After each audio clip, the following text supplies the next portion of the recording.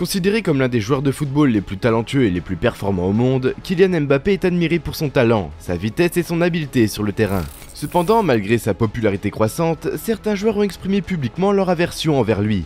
Dans cette vidéo, nous allons explorer les raisons pour lesquelles ces joueurs détestent Mbappé. Que ce soit en raison de sa personnalité, de son style de jeu ou d'autres facteurs. Nous examinerons également les interactions entre Mbappé et ses joueurs, ainsi que les moments clés qui ont contribué à leur réaction. Mais avant de commencer, si vous êtes nouveau, abonnez-vous à notre chaîne et activez la cloche des notifications pour être informé des prochaines parutions. Et commençons. Numéro 1, Neymar.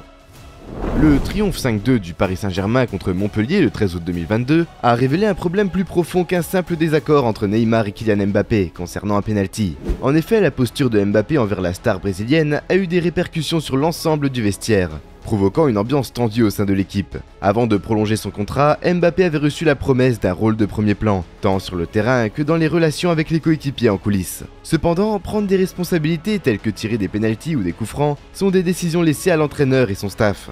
Bien qu'ayant refusé une offre du Real Madrid pour rester au PSG, Mbappé ne ressent pas l'importance qu'il désirait avoir au quotidien. Alors que Neymar prend de plus en plus de place dans le vestiaire, même soutenu par des joueurs expérimentés tels que Lionel Messi et Sergio Ramos. En outre, Neymar a appris que Mbappé avait tenté de le faire sortir lors du mercato estival 2022, ce qui a contrarié la star brésilienne et fragilisé sa relation avec le jeune joueur français. Leur relation a toujours été en dents de scie, comme l'a expliqué Mbappé plusieurs fois dans des interviews. Ils peuvent être meilleurs amis un jour et plus distants le lendemain.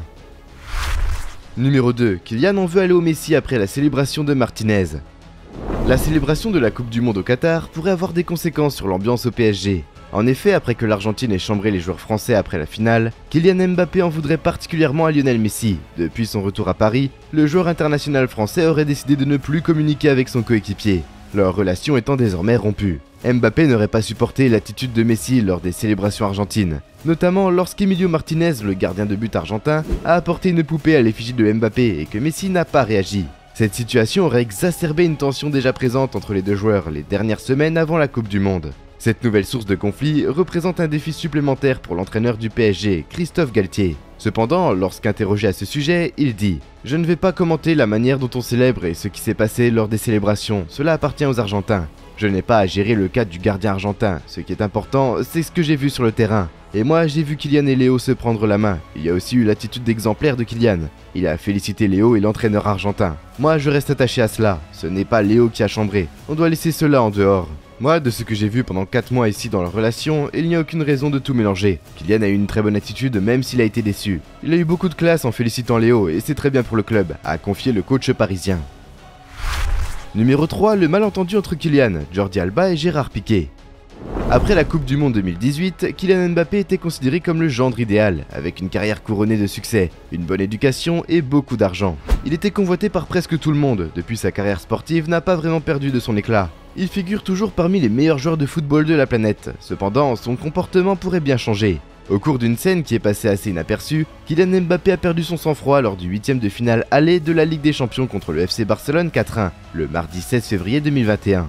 Le prodige français a proféré des menaces brutales à l'encontre d'un joueur du Barça. Cette scène risque de choquer les fans du PSG et de l'équipe de France.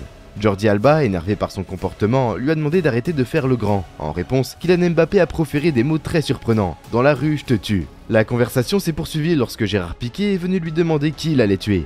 Jordi Alba a mis fin à l'échange en disant à son coéquipier « Laisse, il apprend le petit ». Cette séquence aurait pu passer inaperçue en temps normal, mais le huis clos fait que l'on entend tout, ou presque dans le stade. Numéro 4, Ronny tacle Mbappé. Lors de la large victoire du Paris Saint-Germain contre Montpellier 5-2, un incident a suscité la réaction de millions d'internautes. Alors que Lionel Messi marchait sur la pelouse lors d'un arrêt de jeu où un second penalty avait été accordé au PSG, Kylian Mbappé, voulant le tirer à nouveau, a précipitamment heurté l'Argentin en marchant, provoquant un regard noir de celui qui est considéré comme le meilleur joueur de l'histoire. Mbappé s'est mis à discuter avec Neymar pour tirer le penalty, alors qu'il en avait déjà tiré un sans succès au cours du jeu. Rooney a vraiment critiqué le comportement de Kylian Mbappé envers Messi et Neymar lors du match PSG-Montpellier. L'attitude de l'attaquant français envers Neymar a suscité beaucoup de discussions au Brésil. De même, son coup d'épaule méprisant envers Lionel Messi a également suscité des réactions en Argentine, ainsi qu'au Royaume-Uni, où la légende Wayne Rooney a choisi l'opportunité pour recadrer l'international français. Un joueur de 22 ou 23 ans qui met délibérément un coup d'épaule à Messi, je n'ai jamais vu un ego aussi gros de toute ma vie. Que quelqu'un rappelle à Mbappé que Messi avait déjà 4 ballons d'or à son âge, a déclaré Rooney, cité par le média turc Départ Sport. Numéro 5, Olivier Giroud ne cache pas son mécontentement. L'équipe de France a connu un échec cuisant lors de l'Euro 2020 et Olivier Giroud a été l'un des grands perdants de cette débâcle. Didier Deschamps ne l'a plus appelé par la suite et il est supposé que cela est dû à sa mauvaise relation avec Kylian Mbappé, en particulier à ses déclarations après le match France-Bulgarie en juin. Cependant, Giroud a tenu à clarifier les choses. Le 28 juin 2021, l'équipe de France a été éliminée après que Yann Sommer a arrêté le tir au but de Mbappé, mettant fin à leur rêve de doubler à Bucarest.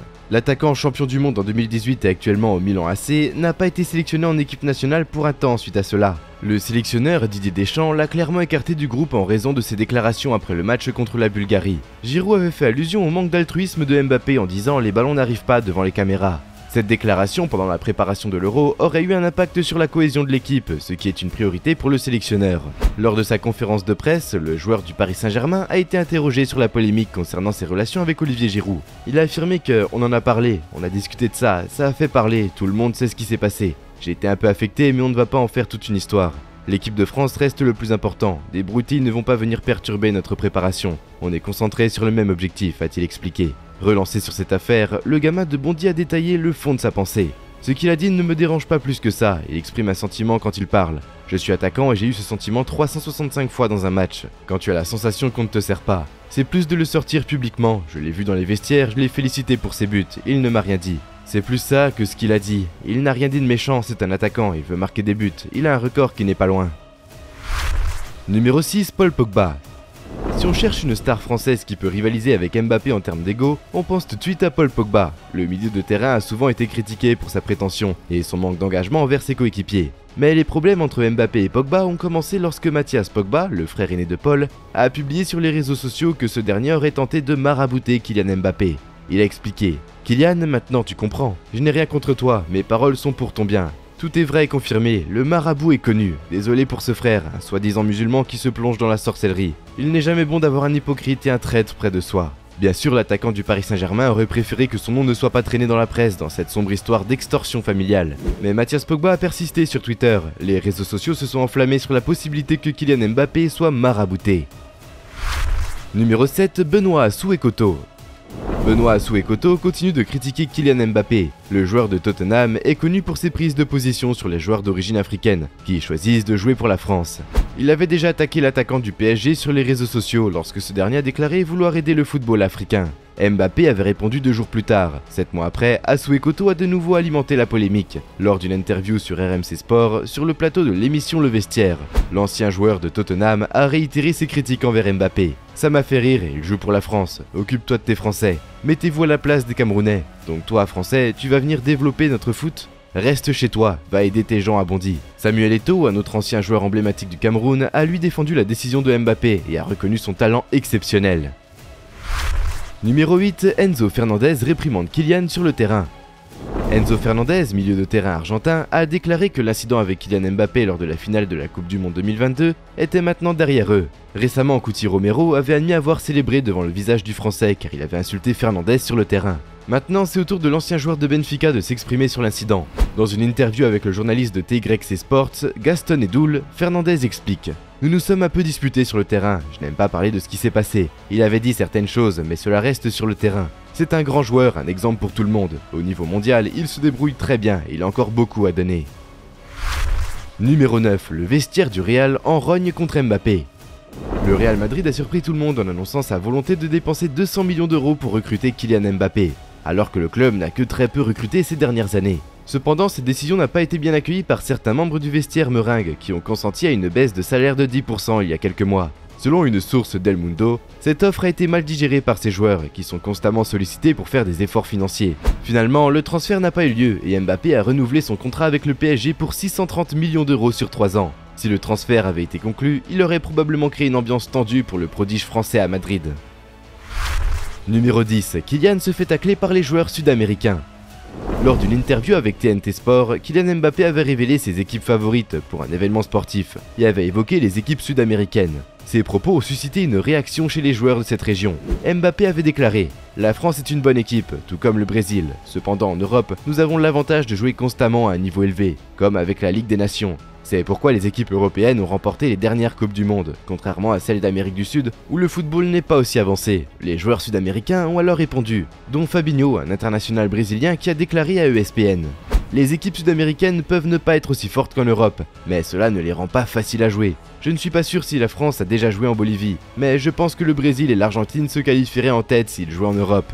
Le joueur de l'Inter Milan Lautaro Martinez et le gardien d'Aston Villa Emiliano Martinez ont répondu aux propos de Kylian Mbappé. Sur TYC Sports, Lautaro Martinez a déclaré que l'Argentine et le Brésil ont des joueurs d'un grand niveau, et que la plupart des joueurs convoqués pour les équipes nationales sud-américaines jouent également en Europe. Il a qualifié la déclaration de Mbappé d'injuste et a souligné que les joueurs sud-américains doivent faire face à des défis, tels que jouer en Bolivie, à la Paz, où l'altitude est élevée, ou encore en Équateur sous une forte chaleur. Emiliano Martinez a également réagi en soulignant les défis auxquels les joueurs sud-américains sont confrontés, et a défié Mbappé à aller jouer dans des conditions similaires. Lequel de ces moments vous a le plus marqué? Faites-nous le savoir dans les commentaires. Que pensez-vous des réactions de ces joueurs envers le jeune joueur français? J'espère que cette vidéo vous a plu, n'hésitez pas à la liker et à vous abonner à la chaîne. N'oubliez pas aussi d'activer la cloche de notification pour être tenu informé des nouvelles parutions. Au revoir.